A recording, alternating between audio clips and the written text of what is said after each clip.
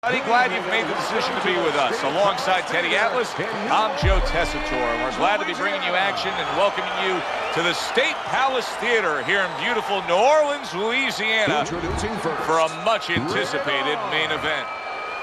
6 rounds of middleweight action. This should be a good one tonight. Both fighters say they are primed, coming off a very intense and passionate training camp.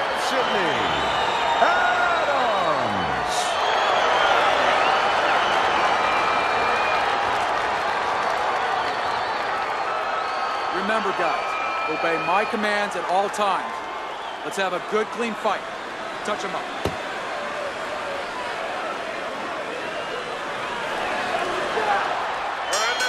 Here we go. Round number 1, scheduled for 6. Adams trying to repeat his last outing. Remember that impressive knockout he had, Teddy? Yeah, I don't know if he should remember it. Maybe he should have a short memory, because if he goes in there looking for the knockout, he might take away the most important part of his game, the jab, the things that set it up. Well, it's very easy to see here. You have one fighter who has a distinct advantage in terms of the reach. What do you have to do when you're fighting a guy who you know can bring that long arm out and get there before you can? Joe, there's 2 ways to deal with a taller fighter. One is the traditional way. Just tuck up, get a good defense, and make sure you start working your way in. Slip the punch, take that height advantage away. Bring your legs. The other is to step out, believe it or not. Elicit the taller guy to give up his height. Make him come to you. Halfway through this round here. Good job zoning in on that body with the left hook. Even better job bringing the right hand in combination.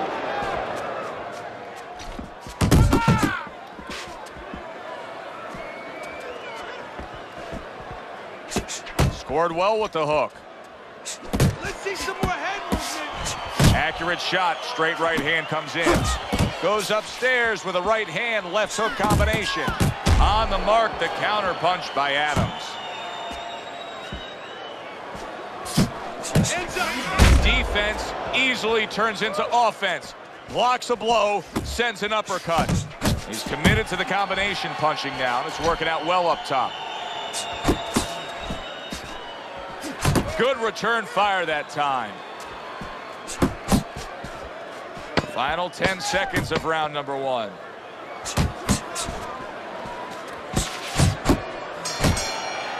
End of the round, and that was a very good example of how to be efficient with what you're doing. Yeah, it's a good example of how, as you say, Joe, he doesn't waste anything. You know, he wants to make everything count, but it gives hope that the other guy can come back, because there's spots where you can out-hustle. While he's being so conservative, you could just outwork him a little. And a sharp counter punch by Adams.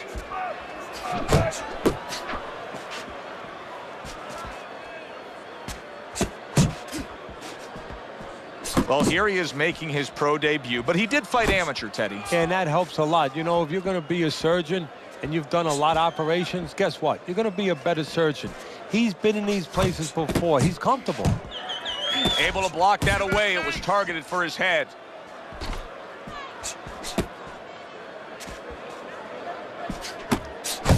Nice work. Great technique. The combo lands.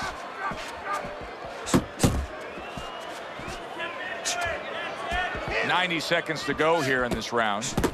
Able to cover up along the belt line. Blocks that one. Targets his opponent after blocking a shot. Adams doing a beautiful job here early on of counter-punching. Yeah, it's going to pay off for him later on. You know, we talk about body work paying off for you down the road, like investing big money in the bank. Well, counter-punching pays off, too, because your opponent becomes a little tentative, and then down the stretch, he's not busy enough. Come on, kid, focus.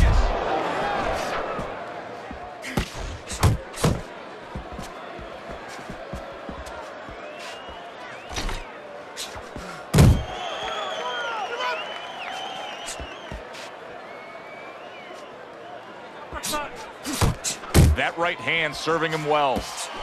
Just 10 seconds to go here in the second round. What a hook by Adams. Round comes to an end. Joe and Teddy with you here ringside. Teddy, you know, you really got to admire how accurate he is. I mean, he makes the most of what he throws. Yeah, he makes it count. This is a guy who doesn't want to waste anything. Left hook to the body, right hand, nicely done.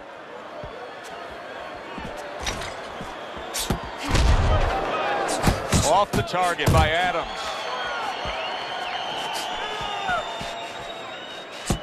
Where's your body, kid? Body shot. So swiftly able to turn defense into offense. Nice counter punch. And what you're noticing here is his opponent is starting to be a little wary of letting his jab go, because every time he jabs, he gets caught. Adams completely missing the jab, and when that's not there, well, you're gonna dug yourself a big hole. Now, that's like saying I want to go swimming. Guess what? There's no water. You need water to swim. You need jab to fight, to set things up. He gives as well as he takes. You saw it on that exchange. Committing to the combo now, both land.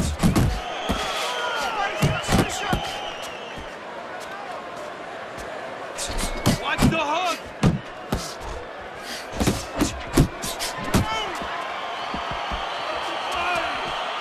Well placed, straight right hand.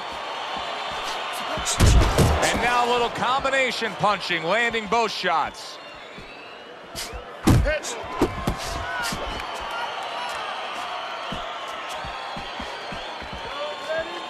Focus.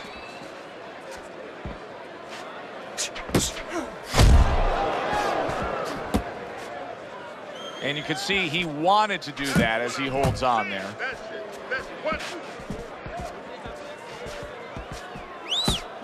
10 seconds remaining in this round.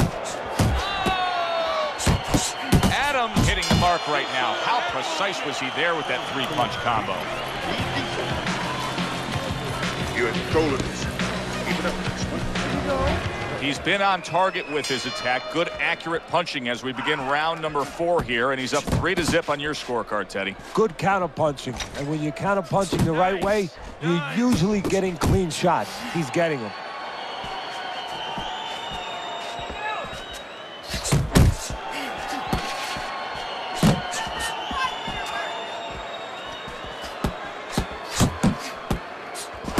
Nice block that time. It was intended to the head.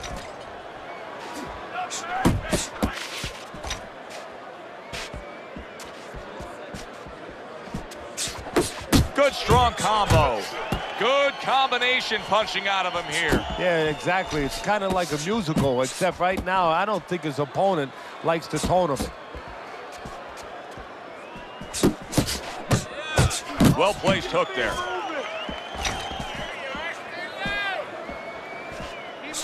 Halfway through round number 4. He soared well after being hit himself. Could this be the start of a big comeback? He went from owning this fight to now nearly down and out. You know, that's what makes boxing so great. Yeah, you can come back just like that. One punch at the right time. That was at the right time.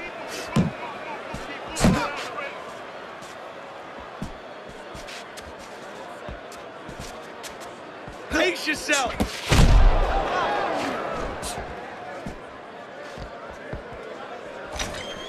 Right to the head with that right.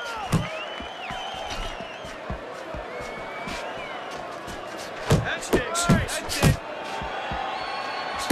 it. Straight right, left hook. Very nicely done, scoring up top. 10 seconds to go in this round. He takes a shot and then commits to giving one right back.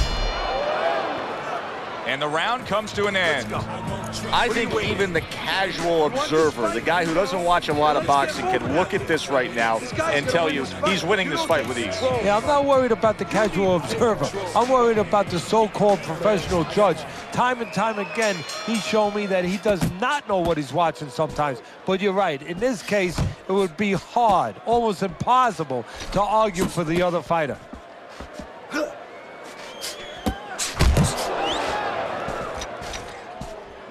Gotta see that coming. Now let's go. There's the headshot, but he parries it away.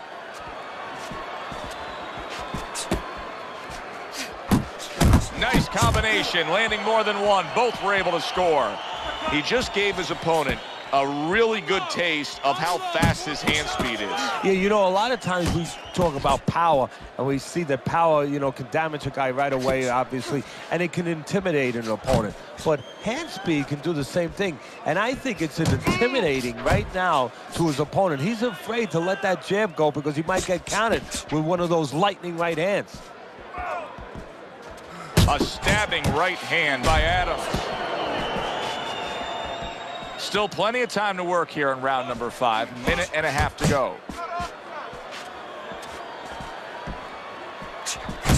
Committing upstairs now. He goes there again. Adams able to avoid that punch.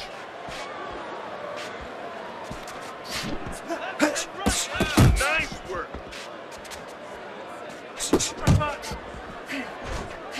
Committing to the body work now. He lands the right hand.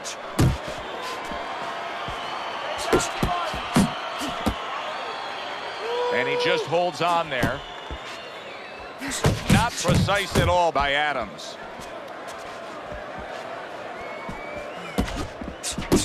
Very nice work from both men. They each got a shot in.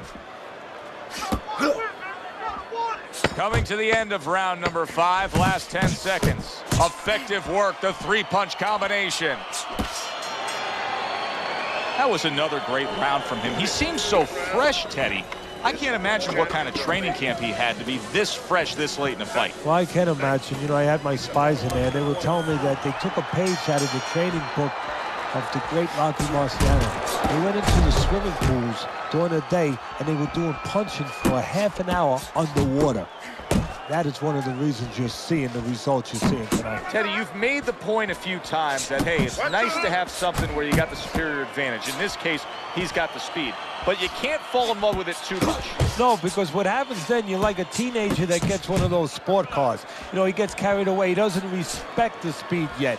And he starts to run red lights. He starts to do things that he shouldn't do. And that's what's happening here. He's starting to jump in with those quick hands. He figures he doesn't have to respect the dimensions other guys have to. And when he's jumping in, he might get caught. There might be a cop there or a punch there to nail him. He missed with that headshot. I like that step back right there. Just enough to be out of danger, but still close enough to then land the counter punch. Well, that's what happens when you have that kind of experience. You're calm enough to know that range. Know where the beginning of the punch and the end of the punch is. He fires off the combination there, and it lands. Up top with the right hand.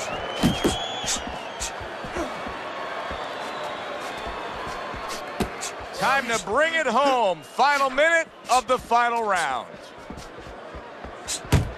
He gets off with a combination up top.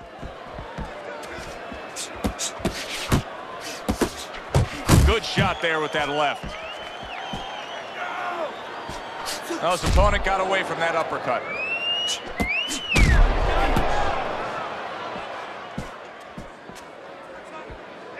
Adams taking a lot of punishment with the right hand. Teddy, you've said many times, it's where you put your own head when you get hit by those right hands. The one place I could tell you where not to put it, in the middle. And he needs to move it to the left, outside that right hand. Well, you should have your judge's license taken away if you don't see this one the obvious way, Teddy. If one of these judges dare go another direction with this, I want their picture up on a post office board. Most wanted poster. Yes, sir. Well, right now what we want is to hear those obvious scorecards, so let's send it up to the ring.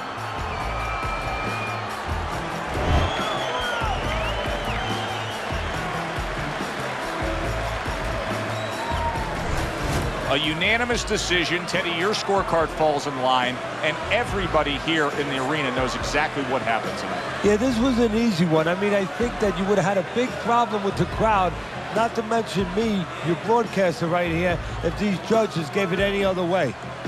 For Teddy Atlas, I'm Joe Tessitore. Thanks for being with us. Enjoy the rest of your evening.